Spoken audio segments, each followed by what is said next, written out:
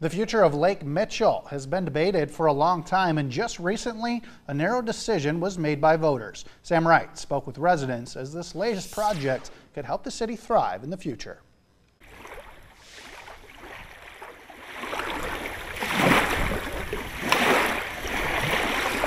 If everything goes as planned, as how the engineers designed, this would be probably one of the biggest and best things that would ever happen to our town. So they say that most of the phosphorus is stored right in this area, actually. That's the optimism Mayor Jordan Hansen has roughly 6 weeks into his new role.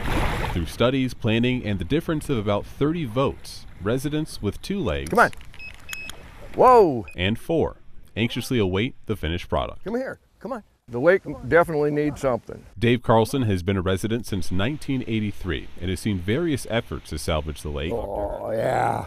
He was on the fence about the available options, and if this becomes the correct decision, We have a nice little run, huh? Carlson is most excited to return the lake to the vibrant resource it once was. I lived in Sioux Falls before that, which is a long time ago now.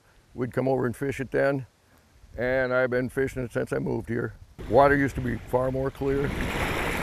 The fishing used to be excellent. It's spotty now, there's fish. You can catch fish. It's not like it was. By draining the lake next year and beginning the dredging process, Hansen and those leading the project hope that the 3 to 4 years of work will return it to its former glory.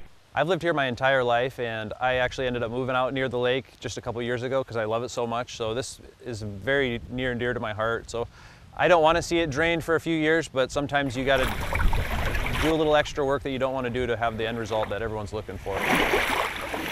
A few years from now, the idea of a cleaner lake could have an enormous return for the city of Mitchell. The draw of people we could have from this town for fishing and recreation and people just moving here to live on the lake could be an absolutely gigantic thing for our community. You like coming out here to the lake? It's a community gem Carlson knows can be better. You sure do. And hasn't given up on. I mean, the lake is nice. It's Lake Mitchell, for crying out loud. It's where we live. In Mitchell, Sam Wright, Dakota News Now. Mayor Hansen credits his predecessor, city councilors, and Friends of the Fire Steel for getting the project finalized before he took office.